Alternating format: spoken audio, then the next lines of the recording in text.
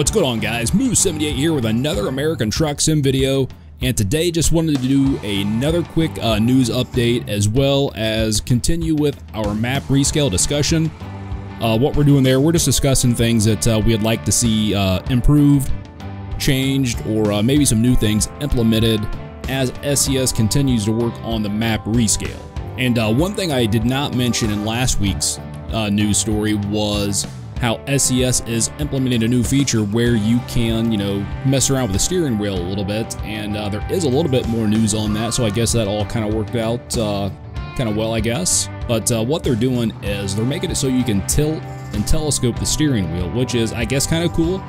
Just a neat little feature, I guess. Some people might find it useful, some people might think it's kind of a waste. Of course, with stuff like that, mileage definitely varies. But in addition to that, a update they entitled Cab Improvements, you are now also going to be able to change the steering wheel. So it sounds like there's going to be a couple default stock steering wheels that you're going to be able to choose from. We'll throw up some screenshots from Euro Truck Sim 2 that they shared in that particular blog post. Just take a look at those, but that could be kind of interesting. And one more thing on the topic of steering wheels, they're going to add an experimental console command that allows you to hide the virtual steering wheel.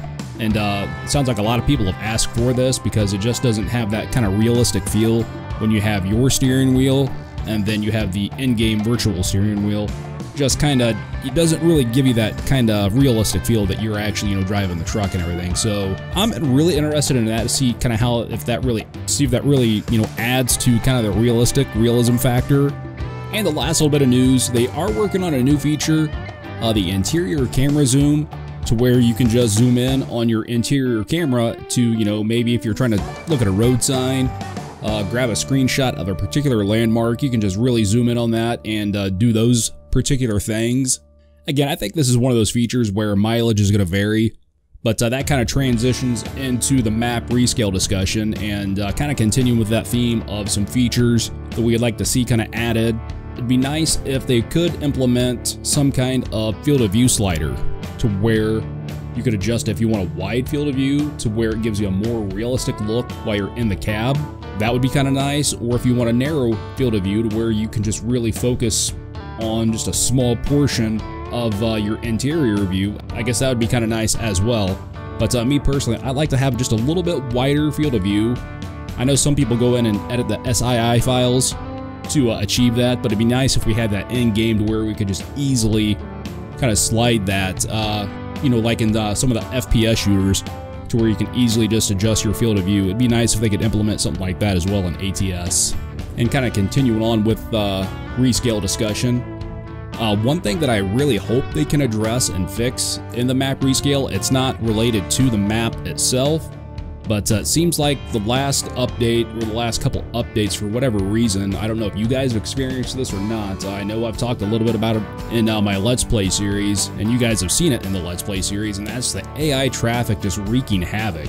I know some of the stuff is probably coded into the game to where they just do kind of some wonky random stuff, pull out in front of you, things like that, just to give you that kind of realistic kind of feel, because that stuff happens every day on the highway. Whether you're in a car, a truck, whatever, people do dumb stuff on the road. But it just seems like the AI in this game does it just way too often, and they just do random, just stupid stuff. Like the other day, I think in the last episode of Stories from the Road, I was, there was a car passing me on the in the left-hand lane, and I was going to jump on the left-hand lane and pass the car in front of me because it was starting to slow down. And then as soon as that car that was passing me got right up to my driver's side door, they just decided to pretty much slam on the brakes and just really slow down. And luckily, there was an exit ramp that I could kind of get it over in that lane to slow my truck down and avoid, running over that car, and kind of avoided the accident. But just little stuff like that just really gets annoying after a while. And there's been numerous instances of the AI just pulling out in front of me, or they'll just sideswipe me, just goofy stuff like that. So it'd be nice if they could kind of tweak and improve the AI behavior just a little bit. I'm okay with them having just random, events and stuff like that where, they do cause an accident, because again, that kind of gives you that realistic kind of feel and everything. But it's kind of tweaked it a little bit so it's not just like all the time, And one thing that I've really noticed is, when you turn on your turn signals, AI just kind of freaks out a little bit and they'll just come to a dead stop in the road, which doesn't make a whole lot of sense.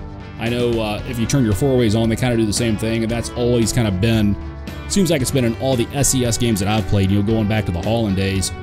You would, turn on your four-ways and traffic would just stop. And now it seems like they do it with turn signals as well. So again, just kind of tweak the AI behavior just a little bit, and I think we'd be good there. But guys, that's going to be it for today. Like I said, just kind of a quick news update video with a little bit of the Map Rescale / rework discussion. Let me know what you guys think down in the comment section. Love hearing from you guys. And if you're new to the channel and are not already subscribed, please consider doing so now. And if you like today's video, just give it a like and a share. This helps me out a bunch, helps the channel grow. And be sure to tune in Thursday for another episode of my Let's Play series, Stories from the Road. But guys, I'm going to jump out of here for now. Stay safe out there, take care, and we'll see you in the next video. And hey guys, thanks for watching. If you enjoyed this video, please consider subscribing. Also, if you want to follow me over on the Twitters, follow the link down in the video description.